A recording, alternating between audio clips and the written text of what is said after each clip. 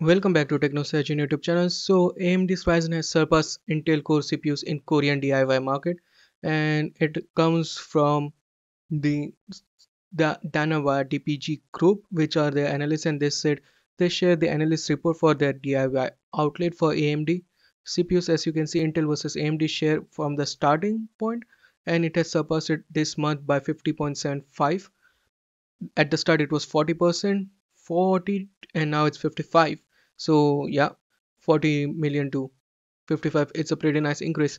And also the market share has also been increased. As you can see, 55% is the CPU share, 55.3% of AMD's Raphael, like AM5 platform. People are going on to AM5 platform. At the start it was less because AM5 platform was not that good, like it was expensive.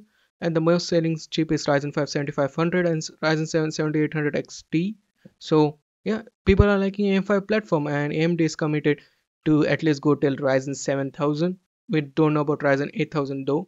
Next up, we have some news regarding Nvidia's Ada Lovelace, and mostly its Super series and mega sized CPU has shown off something. As you can see, here is the new Super logo, and color kind looks kind of weird, and indeed it is true. It is 4070 Ti Super. The two naming schemes went together. That was not ever happened. They had their Ti series which was separate, and then Super series which was separate, but now they are just clubbing it. Don't know what Nvidia is doing. And the silver palette is Pantone silver, and it looks weird. And the Super naming scheme is also looking kind of bland according to me. And we already know like what RTX 4080 Super, 4070 Super, 4070 Ti Super will have specifications, so I don't need to go over it ever again. And it is set to be launching on CES next year in January basically. And yeah, we already know the power consumption is going to be similar. We already know the CUDA cores, the memory capacity. I already made a video on it. You can go back and watch the video, and let's see what the pricing is going to be. But yeah, it looks weird like 4070 Ti Super. Next up, we have some bad news for the AMD owners which were using like Vega and stuff like that. Earlier we had the news like they are going to decapitate Vega and Polaris GPUs, and now it has been finalized because this GPU didn't got any new fixes, and now it has been here. So basically, AMD has came out and said that this GPUs won't be getting necessary gaming software updates. Like the Polar AMD confirms Polaris and Vega architecture will only to receive security patches like critical security patches and stuff like that.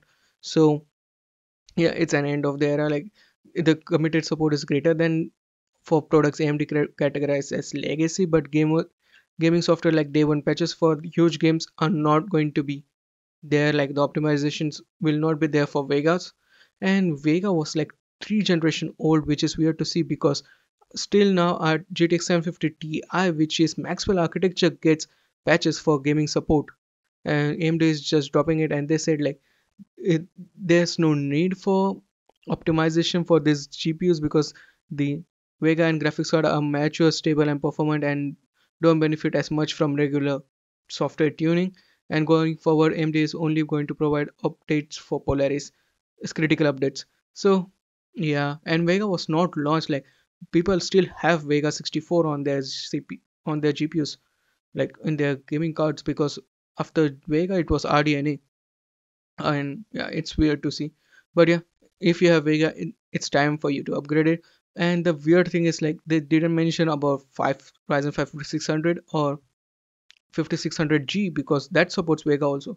Next up, we have some news regarding Ryzen 8000G, and this is not Ryzen 7000G, it is 8000G. And AMD recently updated AGASA code, and according to Taiwanese motherboard manufacturer revealed by HKEPC, AMD has provided ES samples for testing and has received news that it is likely to be named Ryzen 8000G. And there are 4 unknown SKUs at this point, like 18300G, Ryzen 3 8300G, Ryzen 5 8500G, Ryzen 5 8600G, and Ryzen 7 8700G. And do note, we already got some news regarding it, like 8300G and 8500G will be similar to Ryzen 5 and Ryzen 3 7540U and Ryzen 5 7545U. So it will come with Zen 5 and Zen 5C cores. So it will be based on the high performance and efficiency core architecture by AMD, like big dot little design by AMD. So yeah, they are going to be indeed powerful, and it will come with Phoenix 2 cores like 8300G and 8400G. So 4 Zen 4C cores and 8300G 3 Zen C cores and 1 Zen 4 core, and it will come with 4 CUs of Radeon 740M. And to know 740M is going to be more powerful than Ryzen 5 5600G because it is based on RDNA 3. They are just moving from Vega to RDNA 3, which is truly insane. Ryzen 5 8500G will come with 6 cores, 12 thread, 4 Zen C cores and 2 Zen 4 cores, 4 CUs of Radeon 740M.